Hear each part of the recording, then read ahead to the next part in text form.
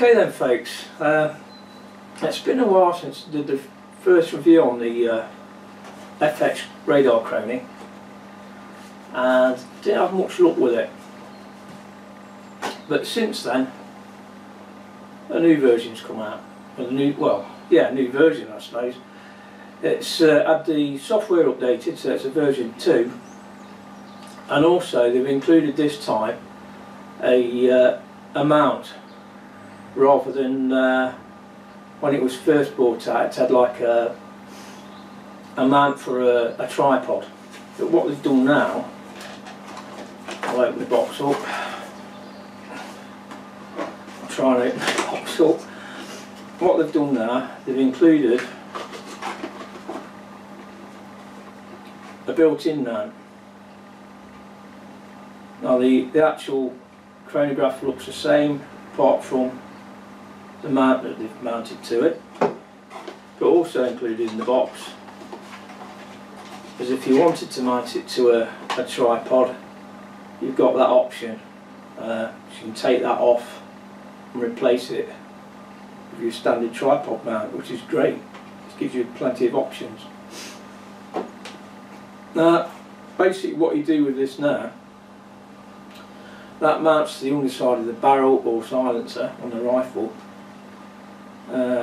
Under the rifle, probably about 3 inches back from the barrel end, but you'll have to work that out for yourself. And what I've got a couple of elastic bands that I'll use.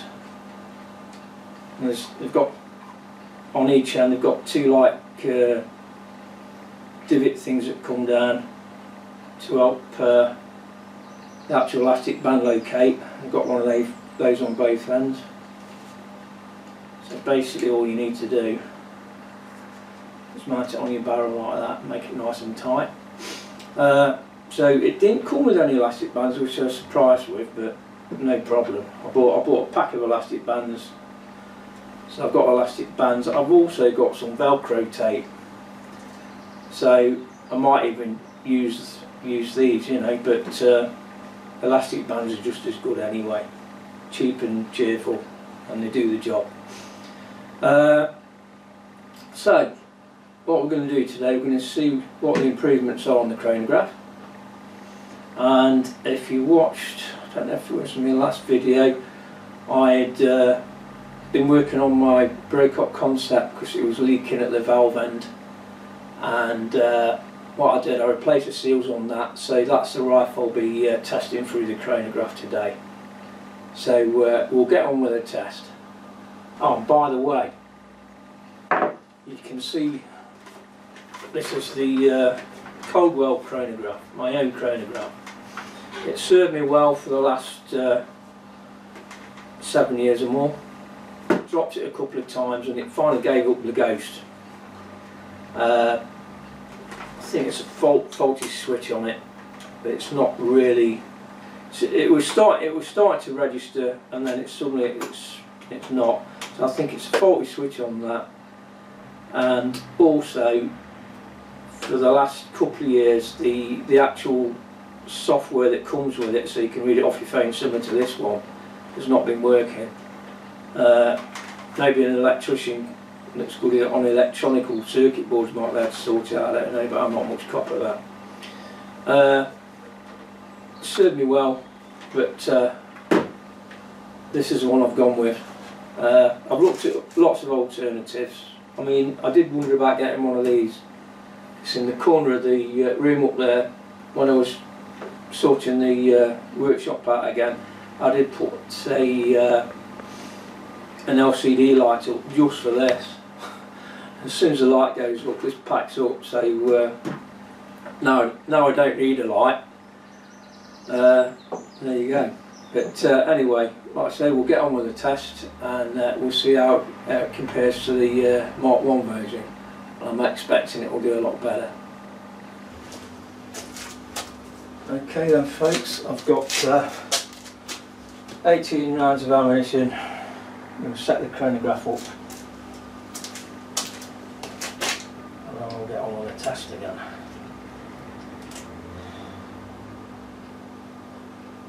So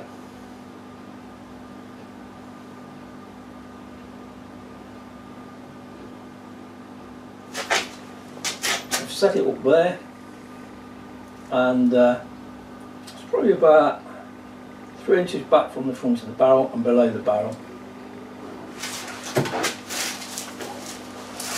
Get my mobile phone out. Now what you need to do for this to work, you need to download the software to a phone that works with the software. And that could be either Android or an iPhone. Once you've downloaded the software, you then go to the actual settings and set the rifle up to the pellet. So we'll get on with that now.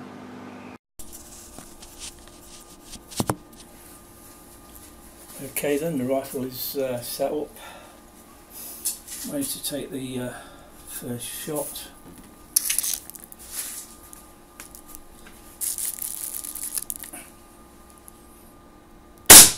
Nine. 5.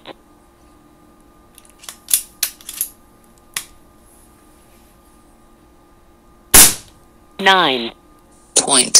4.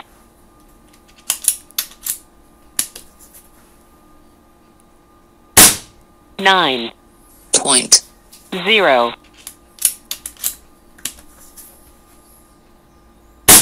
9. 5.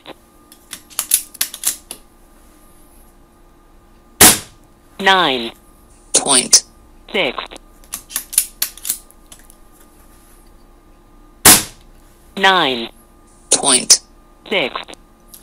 Okay then, that was in foot-pounds. The rifle's running a bit low, so I'll check the air on it, but I'll now run it in feet per second.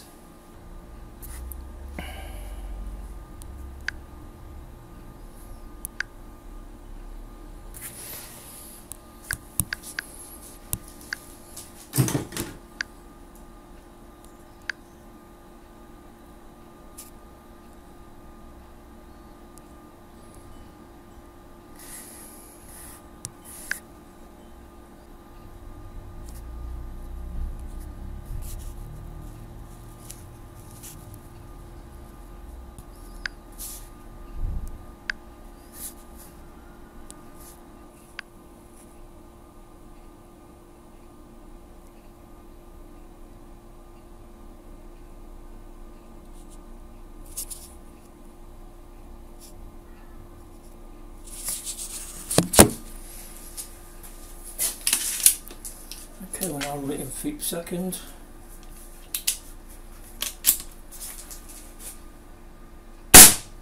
Six 640.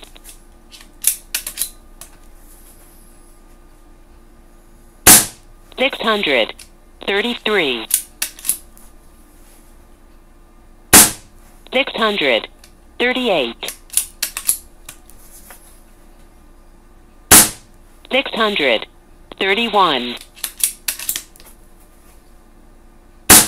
636.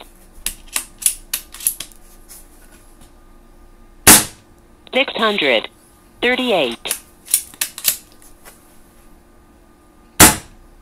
That was it. Okay then, so the chronograph's working well, and looking at the software, it's improved on version 2. Just if you look at the numbers, it's 638 on the screen, right in the middle of the screen. If you look up to the top left, it also says 638 there. Now when version 1 came out, I know Steve Allen did a review on it, and there was about a 2 feet per second difference, but it looks like they've sorted that out. What I can remember from the first time I used one of these is that it was comparable to the inaccuracy of shot. It was comparable to the scan radar system which the police use, so you can't say better than that. Now we've got one of these down at the range and that wasn't performing too well. So whether it was because we'd set it up wrong or whether it was a duff actual radar chrono, I don't know, but this one is working okay. Pellets I'm using in this are the Bisley Magnums. Yeah,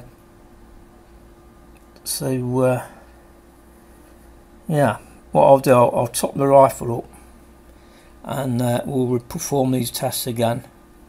The actual rifle is approximately 3 feet from my pellet catcher, and it's working fine there. So I'm very pleased with this. What this has got over other chronographs is the fact that you can mount it to your rifle, do your shooting at the range, and you don't have to worry about lining anything up because it's already lined up. So well done, Giles, and the team for sorting out the software. I'm pretty pleased with this.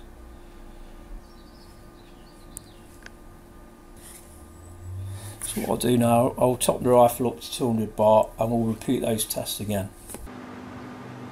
Okay then, I've topped the rifle up again, so we'll now go along with the second test. So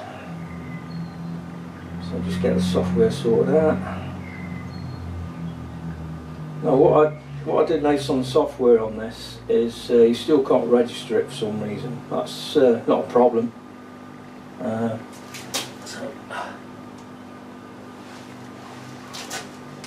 So the chronograph switched on and it'll connect when it finds the phone.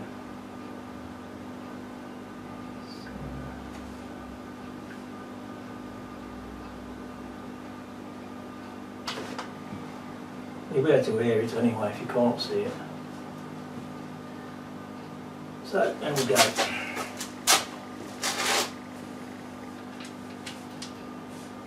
I'll fire a couple of shots off first because it is a regulated rifle, so I'll let the regulator settle. That's one of the things you have to do with old Toros regulators. But okay then, here we go. 631.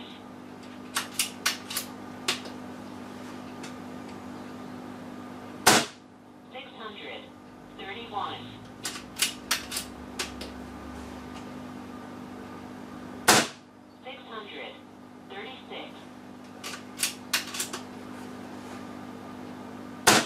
636.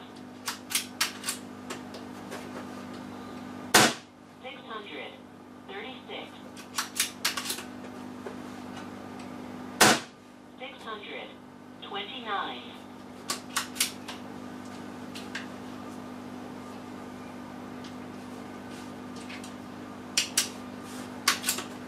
Next 6. 633.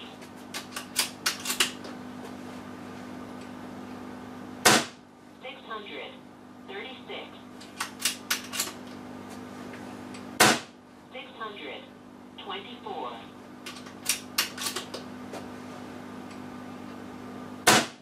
629.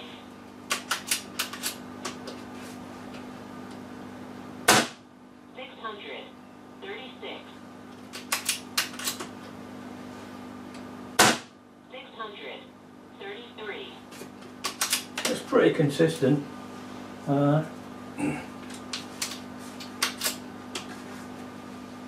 Last 6. 636. And like 636. 633.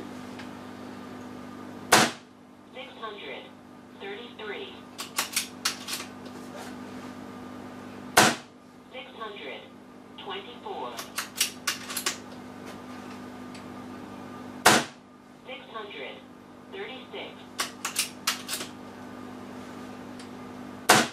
636. 629. That was it. So there we go. Quite happy with that. Like I say, looking at the actual readings on that, we have an average of 633. You can quite see that there.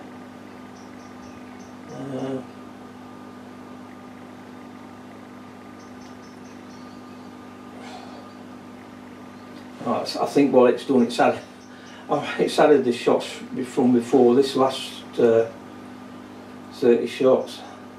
But yeah, it's come out as shot count 30. I should have reset it really, but you get the idea. It's pretty good. So if you include the first shots before I filled the rifle up again, got a shot count of 30, standard deviation is 4.8, spread was 23, but like I say, this last one, I think it went from 624 and the ice was 636, so it's a spread of 12 on that. And it would have been about standard deviation because most of it was between, say, 29 and 36. So yeah, very pleased with the new software. It tallies on the main screen when you take the shot, as well as the one on the left, because I know on the first version of the software there was like 2 feet per second out, so they sorted that problem out. Like I say, the rifle's about 3 feet in front of the pellet catcher, so the distance is no problem. Yeah, I think I'm going to like this one. So easy to carry around. You can actually shoot at your targets and not worry about lining up with sensors on a normal Crony. As long as it's elastic banded to the end of your rifle, no problem. So thanks for that. And after I've been using it for so long, I'll update you, but I can't see any problems based on what I've found today. So that is the new FX Radar Chronograph version 2 software. And I dare say, like anything, software can be updated, so it can only get better really. So I'll catch you in the next video.